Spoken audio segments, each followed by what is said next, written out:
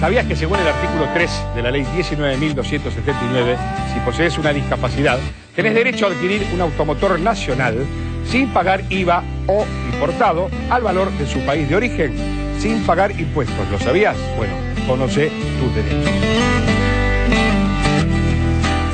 Bueno, estamos hablando de enfermedades raras y en este caso vamos a hablar del angioedema hereditario, de qué se trata, cómo es, cómo identificarlo. Y fuimos a consultar al doctor José Fabiani, que es del Instituto Argentino de Alergia, y esto nos decía.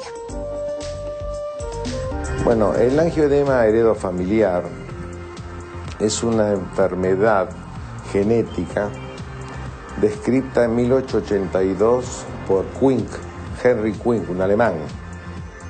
Esta es una enfermedad por deficiencia genética de una enzima que se llama C1 inhibidor. Ahora bien, ¿qué pasa con esa enzima? Es interesante porque todo el sistema se encuentra, el sistema del complemento, el sistema de la coagulación, se encuentra regulado por esa enzima. Y los pacientes tienen deficiencia, ya sea en cantidad, que es el grupo más importante, o deficiencia en función, que es un pequeño grupo. De manera tal que la activación de este sistema hace que aparezcan edemas. Estos edemas se caracterizan principalmente porque afectan ya sea cara, miembros o abdomen, y órganos internos como riñón. En una proporción de un 70%, los síntomas lo tienen desde el nacimiento, en la primera infancia, desde la lactancia, que pasa desapercibido porque son cólicos intestinales los más frecuentes. Y en términos de frecuencia en adultos, es el 70% de los episodios son cólicos intestinales, abdómenes dolorosísimos que llevan a cirugía. No se conocía esta enfermedad, no se tenía conocimiento porque es una enfermedad rara. Tan rara es que la casuística no se sabe muy bien, pero se piensa que uno cada 50.000 pacientes, uno cada 10.000, no hay una estadística fidedigna, son cálculos matemáticos o probables. El grave problema de estos pacientes es que pueden llegar al edema de laringe y morir por asfixia, porque no actúan los antihistamínicos, ni la adrenalina, ni los corticoides. Solamente el reemplazo de la enzima, que es el C1 inhibidor. Estos pacientes también son intervenidos quirúrgicamente pensando que son abdómenes quirúrgicos y no son, duele como si fuera un abdomen agudo, una apendicitis. La apendicitis es lo más frecuente. Son operados y en el posoperatorio vuelven a tener el mismo cuadro y confunden. La vida útil o la vida de un paciente depende de la habilidad del médico que lo ha tratado y de la ayuda del laboratorio.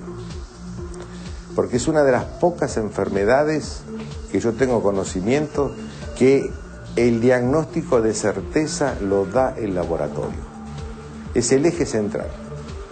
Si el laboratorio no tiene tecnología o extractos competentes o competitivos para hacer este tipo de diagnóstico, puede llevar a una falla diagnóstica. En estos últimos 5 años han aparecido nuevos tratamientos. Por suerte, en la Argentina contamos con ese producto desde hace ya casi 30 años, que es el concentrado de plasma humano. Y pronto ya va a estar habilitándose en la Argentina un antibradiquinina, antirreceptor de la bradiquinina, que es un derivado sintético que se ha estudiado también acá en el país. Bueno, el turno ahora de hacer referencia a otra enfermedad que Taco nos hacía esta aclaración, me parece que es interesante, que no es que sean enfermedades raras, sino que son muchas veces difíciles de diagnosticar y en otras oportunidades no son enfermedades a las que los médicos están acostumbrados a diagnosticar, por eso es que se tiene menos información y por ende se llega tarde a un diagnóstico, ¿no? Claro. ¿El turno de qué? De la enfermedad de Huntington.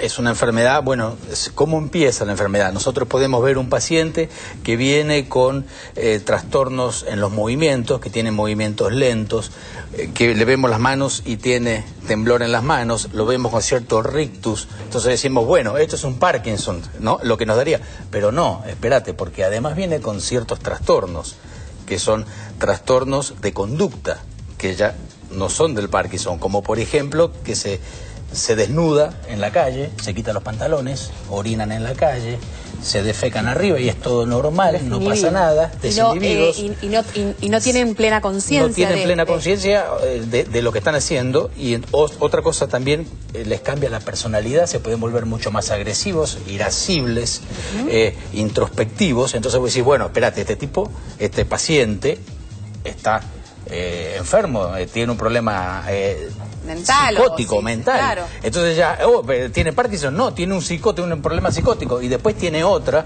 enfermedad, tiene otro síntoma que es la corea. ¿Qué cosa es la corea? Movimiento, de ahí viene coreografía, por ejemplo. Movimiento, pacientes que tienen este tipo de movimientos. ¿Sí? Poneme ahí, movimientos que hacen todo tipo de movimientos que va con la mano constantemente. Claro. Involuntarios y automáticos. Involuntarios. La corea, son involuntarios. Estoy hablando con vos y empiezas a hacer así.